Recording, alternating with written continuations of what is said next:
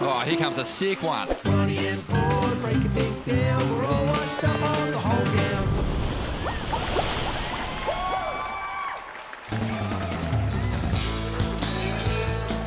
Welcome to The Hole Down, the show that celebrates everything about surfing except snakes, drop-ins, wax scabs and nipple rash. Today we'll be diving into another big countdown of the sport's biggest moments. I'm your host Ronnie Blakey, WSL commentator. This is my co-host, a man that still rides down to check the surf every morning wearing a Gap helmet and Garfield pyjamas. I do love lasagna and hate Mondays, Ron. Well, fair. Yeah, very fair. But today, Borno, we're not talking about lasagna. Today, we're celebrating some monumental championship tour performances. This is going to be mad, this episode, because the tour of the professional era started 42 years ago. That is a lot of room for mind-blowing moments and legends pulling them off. That's right, Borno. The tour started in '76, the year you were born. And it was Peter Townend who made his mark in that first season. The master of the Soul Arch styled his way to a world title. Beautiful those pink stuff. boards, PT. Yeah, the Soul Arch. But today, we're talking about modern history. We're going to have a look at some big performances from the last decade. This episode is presented by Rip Curl. So let's rip into it. Yes, number 5 on our list, Vaughan. It takes us back to 2016. And one of the battlers on the championship tour breaking through for that first sweet victory. Oh, mate. Matt Wilkinson, everyone's favourite surfer for so long, for so many different reasons. I mean, he always paddles out with a smile on his dial. He's always one of the standouts in every single surf he goes for. But he just couldn't put it together in a CT heat, could he? He was just scratching through year after year, and I think in his first 8 years on tour, he only cracked the top 20 once. Yeah, but this changed everything. I think he employed the help of super coach, former CT surfer Glenn Hall, and something changed in his mind. He suddenly had that belief that he could go all the way. Don't know what it was about Micro. He was good on tour, but he has been the super coach ever since, and whatever he told Wilco worked, because in 2016, Wilco came out of the gates all guns blazing. Yeah, there's nothing better than watching someone capture their first championship tour win. And Wilco's was special. In fact, so special he kept the jersey on for about 2 weeks after the event as he took the lead on the ratings. I just remember his performance and his run through that event never looked like it was going to get beaten. He was just flaring, and those tight little snapper backhand pockets were just Flairsville. Tail out the back, jamming it in the pocket. Wilco on some sort of mad tear. Where did it come from? Who knows? It was within him. He did, Ron. He took out Taj Burrow, Adriano de Souza, and Felipe Toledo, who was on his way to a pretty strong finish as well. He has actually gone on to dominate snapper in recent years. So an amazing result there for Wilco, and all of a sudden, here he is, the guy from Copa Cobra, sitting at number 1 on the world ratings. Amazing. I mean, prior to that victory, he was more famous for rollerblading through event sites than he was for winning CTs. He had a nice perm too there for a little while. But you're right, it was just so good to see the clown prince of the tour finally nail a win and get to where everyone knew his full potential lay. Yeah, and it didn't take him long to get that second victory, did it? Well, this is the mind-blowing part, because putting back-to-back wins together, as anyone will tell you on tour, is almost impossible. Not many guys have actually done it in the history of pro surfing. Wilco, after winning snapper, comes down to bells, whole different kettle of fish. I mean, the one thing that was similar was he was going to be relying on that backhand again, and he actually brought it to the party.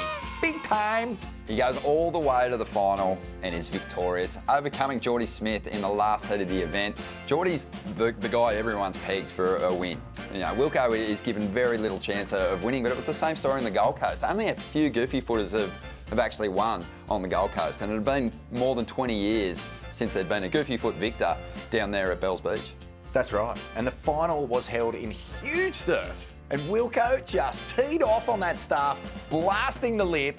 All of a sudden, he's getting chaired up those famous stairs. He cannot believe it. He actually cannot believe it. He's looking up at the sky going, what is going on? He has no idea what he's just achieved. And everyone in Australia and in the world of surfing was absolutely pumped for him. How is it? So sweet. In the end, Wilco finished the year 5th, but it was a sensational start and one of the most mind-blowing CT moments we've ever seen. Yeah, and you know what, Vaughan?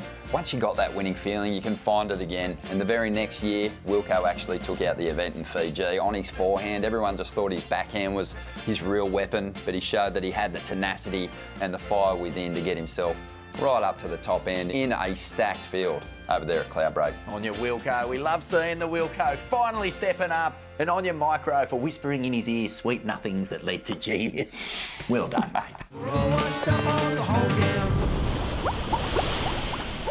We're all washed up on the whole game. Welcome back to the Hold Down with the Blakey brothers, Ronnie and Vaughan. Today we're looking at some memorable Championship Tour performances. We spoke about Matt Wilkinson, and now it's time to reveal number 4. Number 4 on our list, I think, is a little piece of history that will never, ever be broken. It's all about Tyler Wright at 14 years of age, not just winning the local board riders contest in the Opens division, she won a Championship Tour event. Unbelievable. What?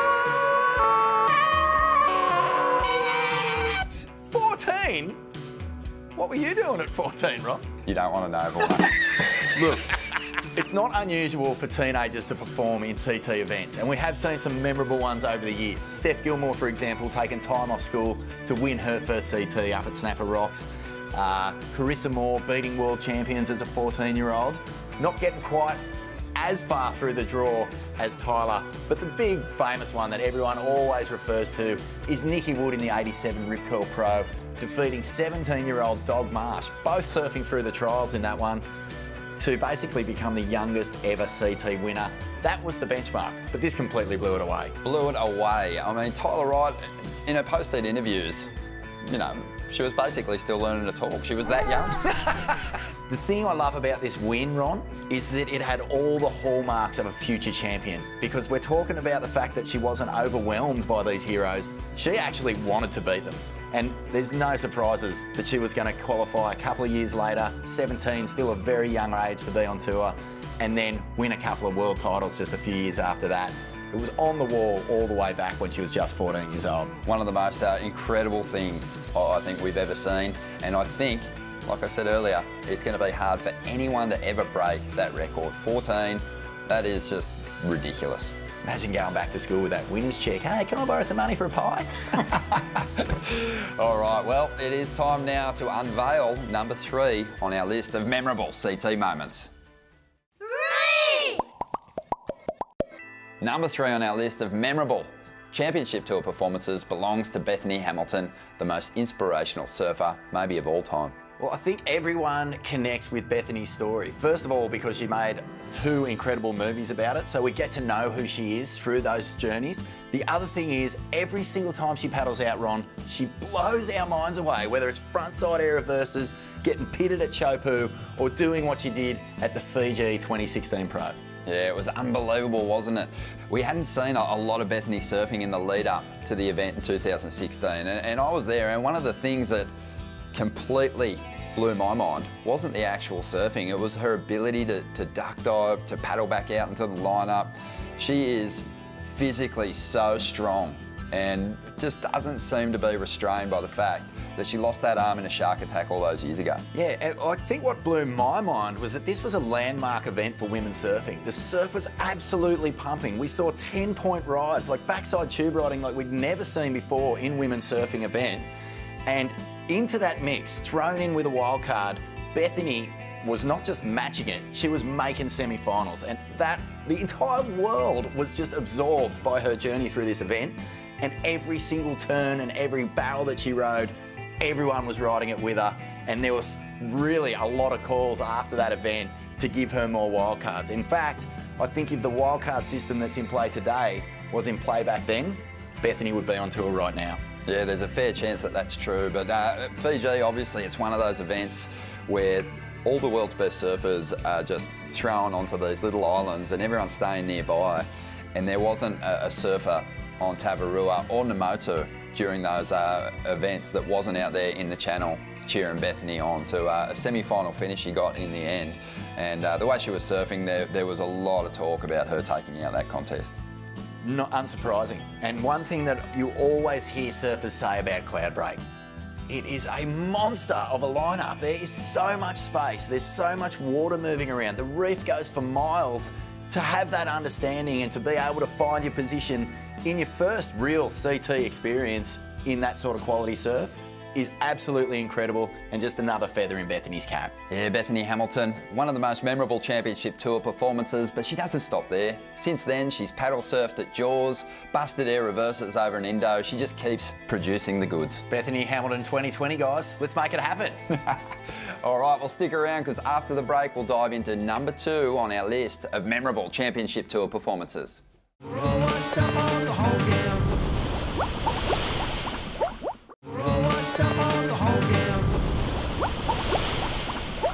Welcome back to the Hold Down. Today, we're looking at memorable championship tour performances. We've already seen a few beauties, Vaughan, but this next one is an absolute beauty. Here it is, number 2. Number 2 on our list belongs to a man who went perfect in the final in Fiji in 2015. This was an event where we saw something that had never happened before in the history of pro surfing. A surfer scoring 2 perfect heats in the same event. Owen Wright, take a bow. This was incredible. Mind-blowing stuff. Absolutely mind-blowing stuff.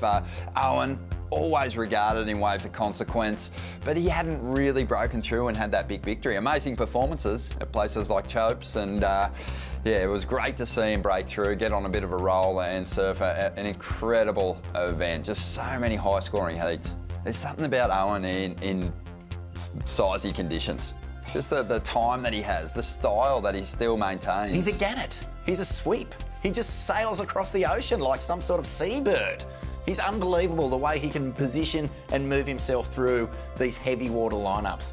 And mate, when I watched the highlights of these waves, I could not believe what I was actually seeing. The first 10 out of his 4 10s in that event is probably, when you compare it to the other 3, looks like a 5, but it's still a 10, and it just gets better and better and better. Vaughan, I've been on the championship tour gravy train for a long time now, calling heats with the WSL commentary crew. This was one of the most memorable performances I've ever witnessed, and it was a magic finals performance. Owen didn't actually ever need the 2 10-point rides. He'd already collected 2 excellent scores and had Julian comboed. But in the final stages, he managed to find these 2 magic rides. It's got to be said that Cloudbreak was sort of the hero, really. It was firing. But Julian, to rub salt into the wounds, Julian was paddling for one of those waves, didn't get into it. Owen swooped, like the big bird, used those big long arms, scratched into one of those bomb waves, got himself his 4th 10-point ride of the event, claimed the championship tour win, 100 grand as a bonus. History is made. Went skyrocketing up the championship tour leaderboard. And yeah, obviously that win set him up pretty nicely for a good run at the title too. Coming into Pipeline, he was right in the thick of that world title race, and he was the standout surfer in all these free surfs leading up to that title battle. Unfortunately, as we know, suffered a horrendous injury, was wiped out of surfing for a year, and it took a long time for Owen to come back. So, you know, sometimes that commitment to heavy water surfing, and even when you're so skilled at it, at any moment it can make you pay. Definitely. Well, we know that since then, Owen made an incredible return from that injury and actually went on to championship tour success again, got himself some more wins, which was great to see, and we're backing him to get himself back into title contention as well.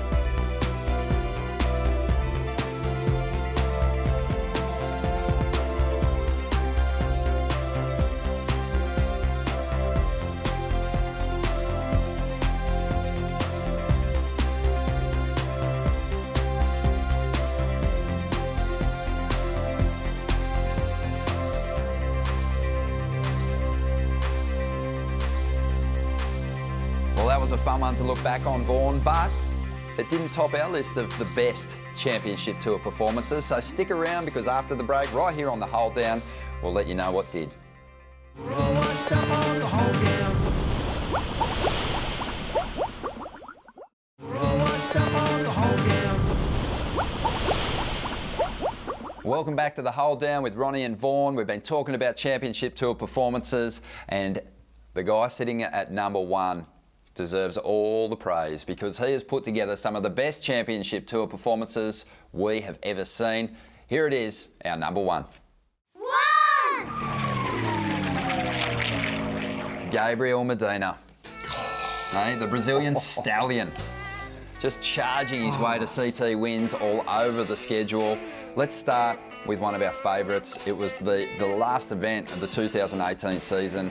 Great world title race happening, and Medina just turned the volume up to, I don't know, 15? Oh, I love this moment. This is a mind-blowing moment, and in recent history, we've had so many fantastic world title battles, but this one just stands out because it is right there. It's right there in living memory, and it has sent shockwaves of fear into every other surfer on tour because Medina, coming into this world title race, he had Felipe, he had Julian. The hype was just at some sort of monumental crescendo. It was just hitting fever pitch. But really, on the day, we saw Julian just bravely scratch and fight his way through heat after heat, but Gabe just looked unbeatable. He looked so terrifying, didn't he? Yeah, Mick Fanning called it early, didn't he? He said he felt that Julian would get the job done and make that final. But he also said Medina would be there. And once they were in the final, that's exactly how it played out. It was such an incredible performance because most goofy footers, to overcome really good barrel riders, will keep their eyes on pipe because it's going to be hard to match a regular footer at backdoor. But Medina just said no to that. He just said, rubbish. And went backdoor and completely dominated. Well, that's it, yeah. He looked like he was going to smash everyone in every heat. The only little scare he got was against Connor Coffin, and that was the heat where Connor got a really quick start, 2 scores under the belt. Gabe almost got to the halfway point of the heat before he'd even notched up a score, and there was just this little whiff of hope in the air that Gabe just came over and just snuffed out like some sort of elephant with a trunk full of water. Just check you later. It was crazy. Got a psycho little barrel at pipeline, came out through a huge lofty distance covering air, and then on his way back out, paddles straight past Connor, puts Connor onto the inside of this huge peak, and backdoors this wave for a 10 that, to me, was the starting point of the end for the world title campaign, because after that, all the momentum was with Gabe, and it is just unbelievable how scary this guy is when he gets a whiff of blood in the water. If he's backing himself, if he smells that it's his day, game over. He's going to smash everyone.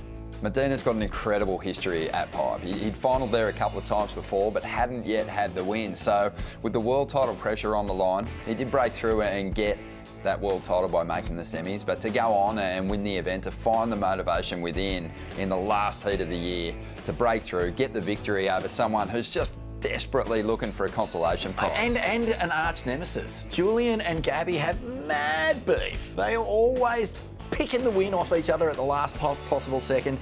And what I loved about Gabe's final performance, Ron, you see it so often, you know, when someone wins the world title, they'll often go on to win the Pipe Masters as well. And Gabe did it again, going right, getting a high 9 on the last wave of the season, just to rub a little bit of salt in Joyce's wounds. I mean, it was a hard one to watch if you were an Aussie because there was a real, you know, the two camps were vocal and loud and right behind their boys. But at the end of the day, great surfing gets rewarded and everyone can appreciate it.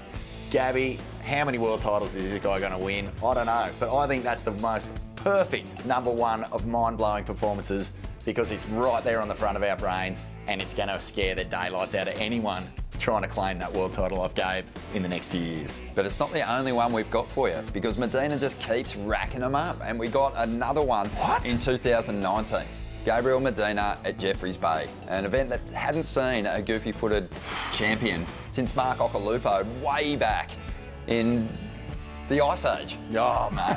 This was one of the best things I have ever seen because you always talk about who's going to break through, which goofy is going to claim it back off the regular footers on these long winding points. Gabe just set a whole new benchmark, and I think Italo is another guy who lifts Gabe because Gabe really does fire into gear when he's got a competitor who he thinks he can take down, and he has to take it to another level. I just love watching those two go at it. Every single turn of Medina in that J-Bay final. I totally agree with you. You know, he always sort of puts himself up against it by having these slow starts, these just snail-paced starts to Championship Tour seasons where he just takes so long to get going. Slow starts don't get any slower than his heat against Ryan Callanan, where he managed to win it with, what, 1:30 on the clock? That's just mind-blowing backing yourself. How do you back yourself out of a corner that tight? He's just the man, he's the beast, he's the robot. Stay away from him. He's going to zoom in on your head and just blow it up with his fierce, competitive stare. He's an animal.